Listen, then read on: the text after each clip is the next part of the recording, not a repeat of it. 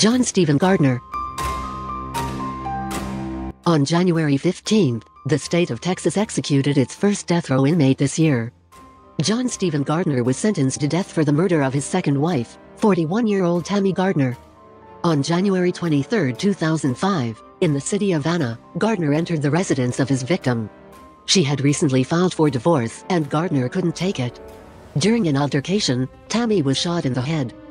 Though profusely bleeding, she was able to call 911 and tell the dispatcher it was her husband who shot her.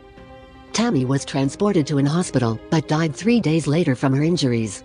On the same day, Gardner was arrested in Mississippi, Texas. But this wasn't Gardner's first killing. In 1983, he shot his first wife, 18-year-old Rhoda. The young girl was pregnant. I only found a prison record about Gardner, listing his conviction for aggravated assault, for which he served 8 years behind bars. But he was tried and convicted for the murder of Rhoda and somehow convinced the jury he wasn't a danger to society. He eventually got parole. As we know, he didn't get the same lucky for the murder of his second wife Tammy, and was sent to death row on November 20, 2006. Stretched and strapped in the gurney, he said his last words speaking to his wife's daughter, son, and mother. "I would like to say sorry for your grief. I hope what I'm doing today will give you peace, joy, closure, whatever it takes to forgive. I am sorry. I know you cannot forgive me, but I hope one day you will.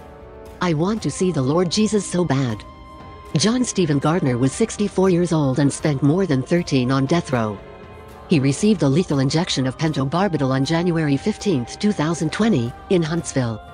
He was pronounced dead at 6:36 p.m., 16 minutes after the drug began to enter his body. Gardner was the first death row inmate executed in the United States this year. And that's all for today. If you liked, please share, subscribe, and don't forget to click the bell, so you can be notified of new uploads. See you next video.